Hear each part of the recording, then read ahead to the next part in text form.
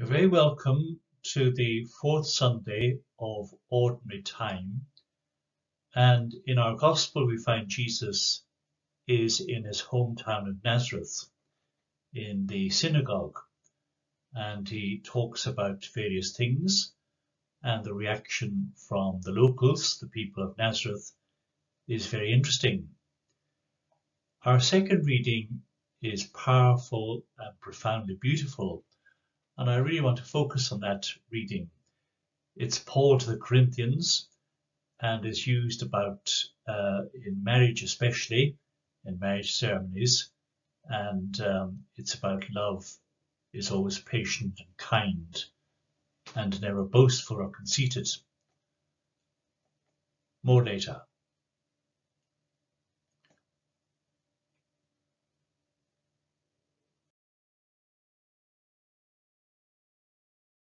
Psalm for today is about our origins. Before I formed you in the womb, I knew you, and before you were born, I consecrated you. Notice the words, formed, consecrated, and then finally, I've appointed you as a prophet to the nations.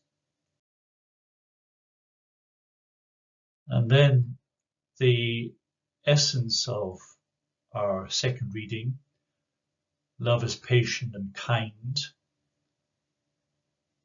faith, hope, and love, but the greatest of these.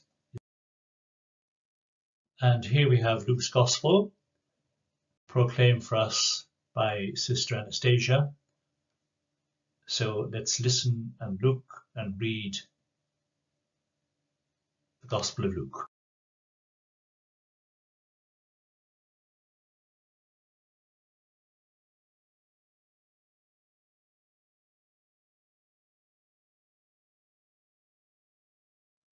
I love the two images on the left-hand side. The cross, the greatest of these is love. And then below that, the flowers with faith, hope, and love. And again, the greatest of these is love. So let us remind ourselves of the essence of Paul. Love is patient. Love is kind. Love does not come to an end. Love delights in the truth. Love is never jealous. Love is never resentful. Love is never rude. Love is never selfish. Love is always ready to excuse. Love is always ready to trust. Love is always ready to hope. Love is to endure whatever comes. And then finally, love is, what is love for us? What is love for you? So I searched around for 3 or 4 things that strikes me about love. First of all, love is kind. For beautiful eyes, look at the good in others.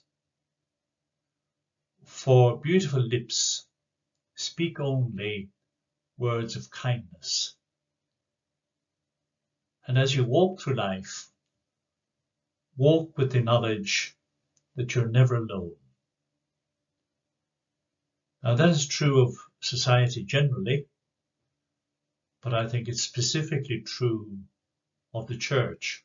We're never alone, and we're never alone even in the pandemic.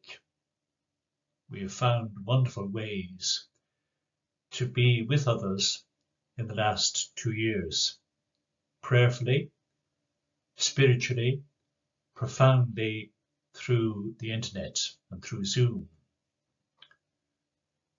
And love is always truthful.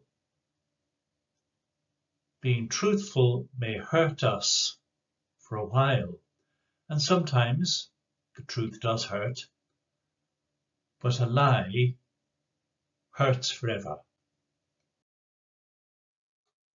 Paul says that love is never selfish. Selfishness is not living your life as you wish. It is asking others to live their lives as you wish. I think another word for that sort of stuff is dictatorship. And I think Oscar Wilde is right that sometimes we try to control other people without allowing them to be themselves. And trust takes years to build. How true that is. In family life, in community life. And it takes seconds to break and forever to repair. Beautiful, powerful, and true. Once trust is broken, sometimes it never is repaired. And Paul talks about love and hope. Desmond Tutu says that hope is being able to see that there is light despite all of the darkness. Desmond, of course, who died a few weeks ago, was a powerful, charismatic figure, not just in South Africa. I've been to South Africa. It's a lovely country with lovely people, but all kinds of problems. And Desmond was able to stand, even though he was a very small man, he was able to stand above and be a person of hope, not just for South Africa, but indeed for the whole world. He was a man of integrity, a man not afraid to laugh with people and sometimes dance with people, and he did that powerfully and beautifully. Hope is being able to see that there's light despite all the. And we're back in the synagogue in Nazareth with Jesus, the Saviour, the professional lover of the world. And I found these beautiful sentiments expressed by Joyce Roop in a book called The Compassionate Saviour.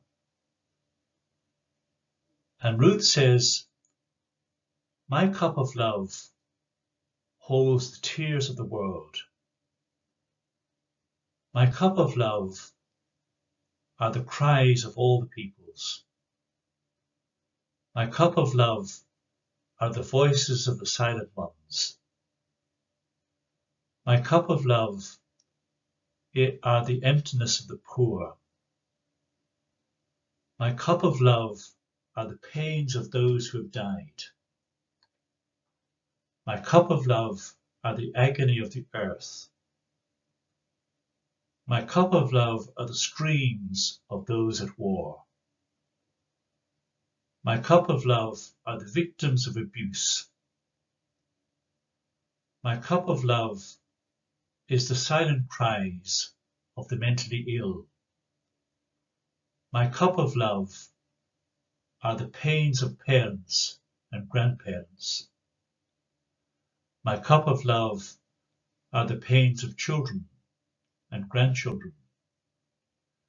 But most of all, my cup of love holds faith, hope, and love. And the greatest of these is love." Those challenges that we have heard in our scriptures today, I wish you blessings galore for the week ahead. Thank you.